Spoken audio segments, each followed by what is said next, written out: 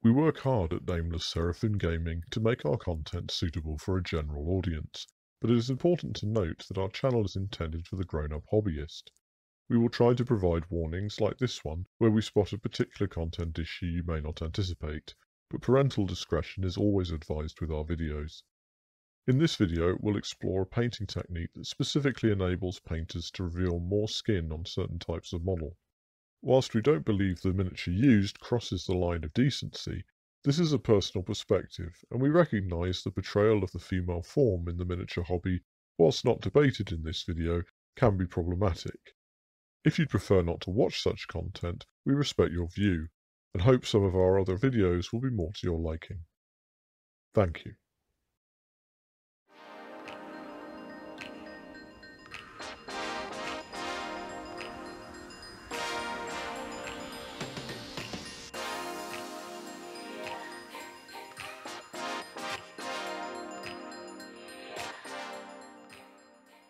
Kick around the miniature painting hobby long enough and the concept of painting sheer fabric is quite likely to come up. It describes a fabric that possesses a translucent quality, therefore revealing some of whatever is beneath the fabric. And yes, let's face it, what is beneath the fabric is very often a woman's womanly bits. Setting the subject matter aside for a moment, painting sheer fabric on a miniature provides a very specific painting challenge. Trying to make the fabric look neither opaque, fully transparent, nor soaking wet, unless the last of these is deliberate of course, is not as straightforward as laying down a simple base coat of paint. It is not a technique that I have attempted more than once before, and I felt that a small model like Medea was a good opportunity to practice without investing too much time into an approach that I might end up painting over. When I attempt a technique that is new to me, I will use all the free resources of the internet to assist me.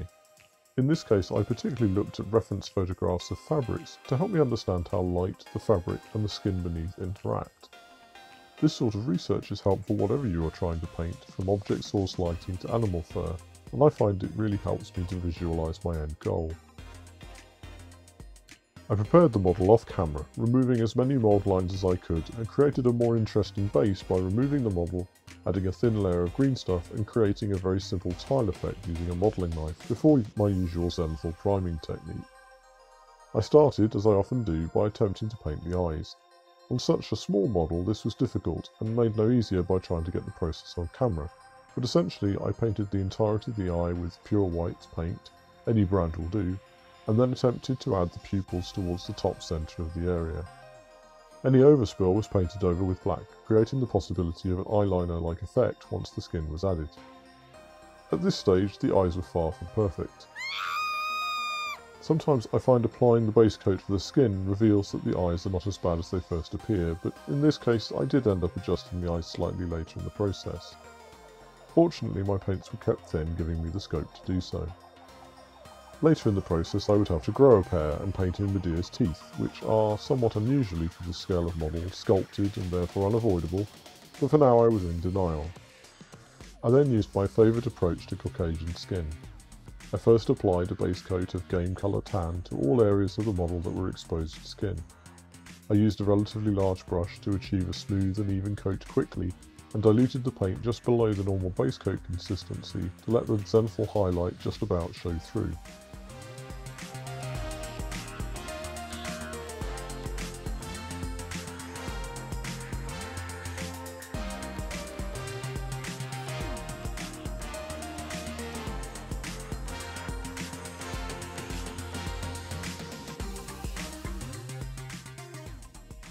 I added some game colour dark flesh tone to the mix, and used this to rough in some of the shadows to areas of the skin that were recessed or away from the imaginary light source, such as under the chin, between the shoulder blades and so forth.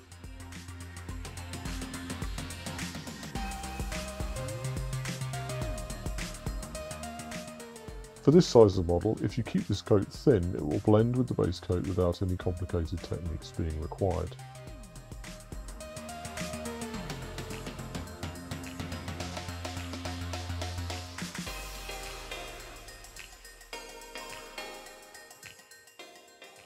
Once I was satisfied with the shadows, I added some Vallejo Panzerace's flesh base to the base tone, and then used this mix, followed by almost pure flesh base as my highlight layers.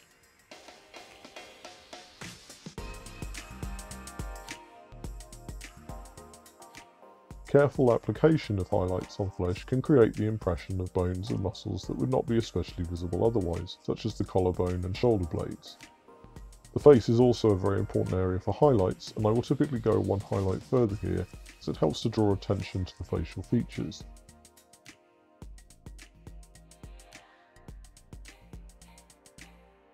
Crucially, I stopped short of an even brighter highlight at this stage. I wanted to leave room for a further highlight once the dress and the sheer fabric had been applied if I felt it needed it.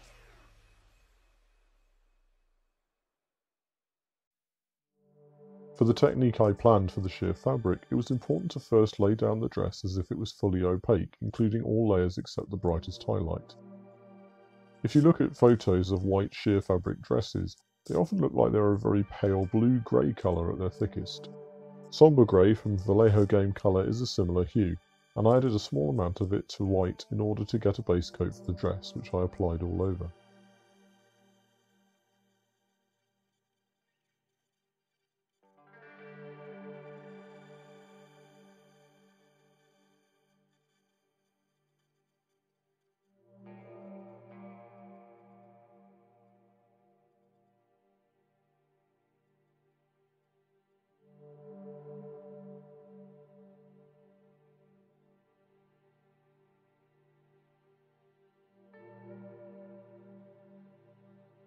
Once done, I added some model colour dark sea blue to the base coat mix and roughly applied this to the shadows. This was not my best work. I didn't expect the sheer technique to turn out so well, and initially had conceived this video as an experiment in speed painting. As a result, I was trying to move quickly, and my paint was too opaque to create the effect I wanted. With hindsight, it's a shame I rushed this step, as the model would have looked much better if I'd taken my time. Ironically, I also spent a lot of time later in the process trying to tidy my earlier work, and never quite got it perfect. Nevertheless, I think you get the general idea. Once the shadows were in place, I added white to my base coat to create the first highlight, which I applied thinly to upward facing areas.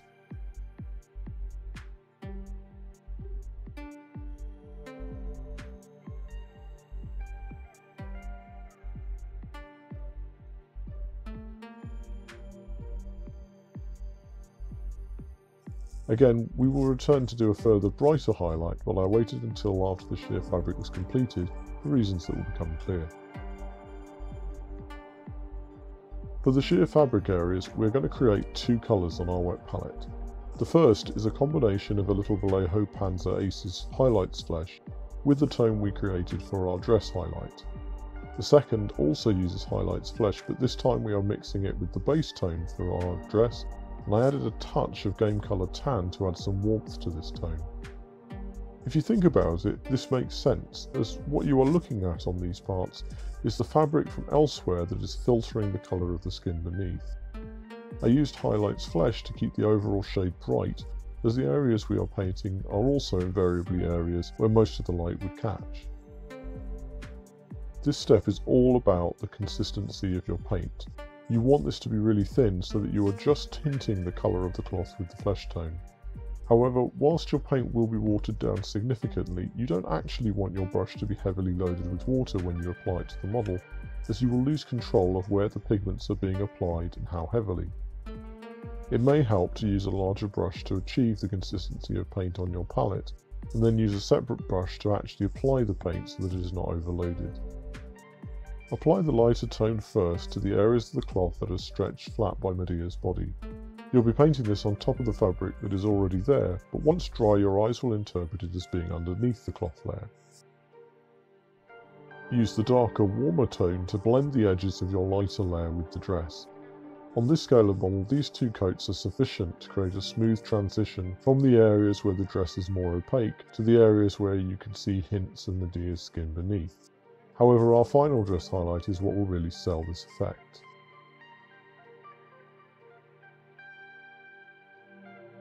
I added even more white to our previous dress highlight to create this final highlight stage, and let it continue towards the areas of the sheer fabric to create the impression that the fabric doesn't end before these areas, but in fact provides coverage over them.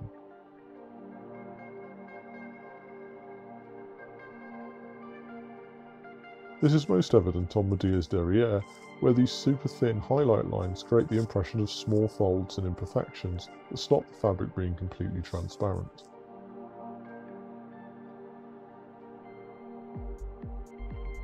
This is a great example of a quick step that makes a lot of difference.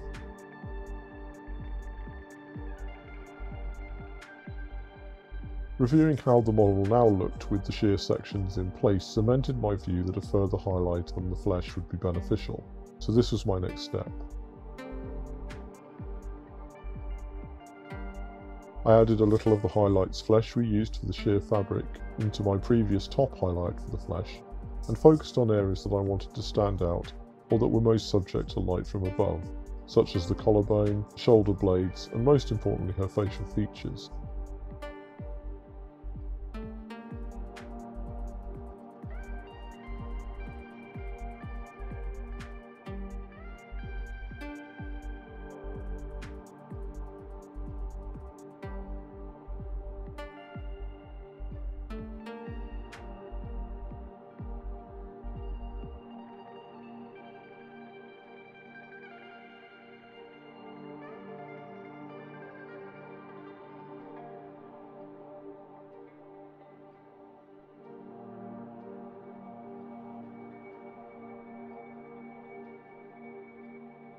I also used a thin and very carefully applied selective shade of Army Painter Strong Tone to areas such as under the neck and next to her hairline to reinforce the shadows.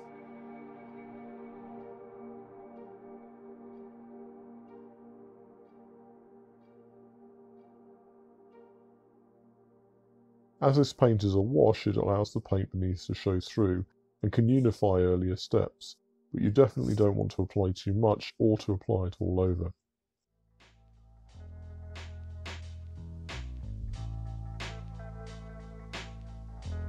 The remaining steps are briefly included for completeness, but are aspects of model painting we will definitely explore in more detail at a later date. For the hair, I started with a reasonably thin mix of model colour flat brown and a touch of black, which I kept thin enough that it shaded the recesses more than the highlighted areas, taking full advantage of the Zenithal Prime to show me where the highlights were needed.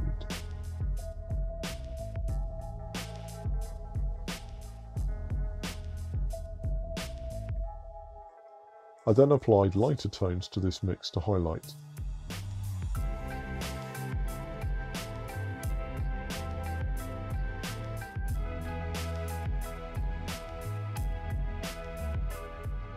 I also used a thin ink of scale colour Intense Chestnut to boost the richness of the colour.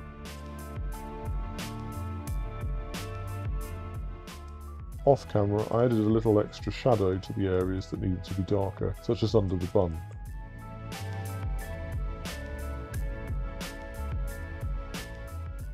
I definitely find the use of reference photos to be a helpful reminder of the slightly counterintuitive way light interacts with hair. For this ball of magical whatever this is that Medea is holding, I used a similar technique, applying a thin coat of Army Painter Chaotic Red that would preserve the highlights from the primer but would colour the shadows. I've always thought of Medea as a blood magic user, so I wanted this ball of something to evoke both a magical spell and something more grisly. I added some whites to the Chaotic Red to paint in some additional highlights where I felt these were needed, and once this had thoroughly dried, I applied some Bright Rose from the Comart Colours range to create the highlights. This is a very thin paint and therefore preserves the shadows we have already created, but on the areas that are brighter it adopts an almost fluorescent quality.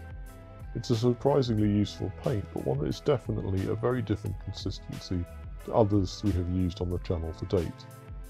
I did find out afterwards that it is manufactured by a company called Iwata Medea, however, so clearly it is a match ordained by the gods.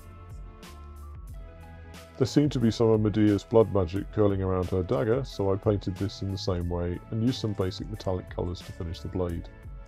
A few touch-ups here and there, along with the painting of her base, and Medea was ready to play.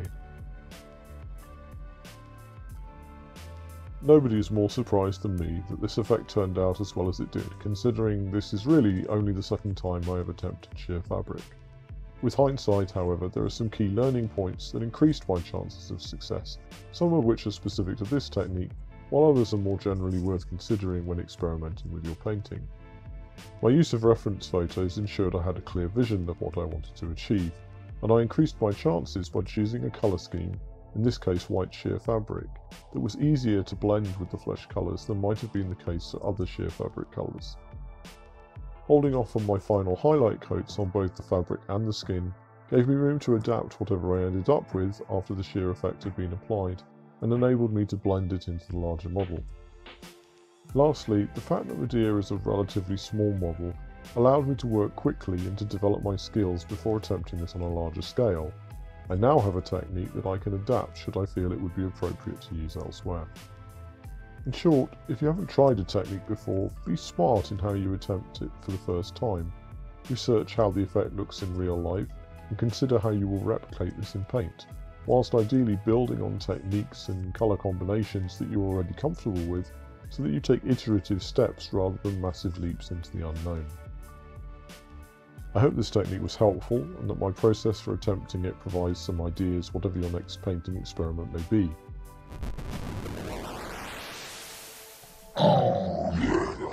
Now, if you'll excuse me, Medea appears to have summoned something ugly in the studio, and I have to deal with it. Big win! Coming, Fell Master. Work hard, play better, and take care, everyone.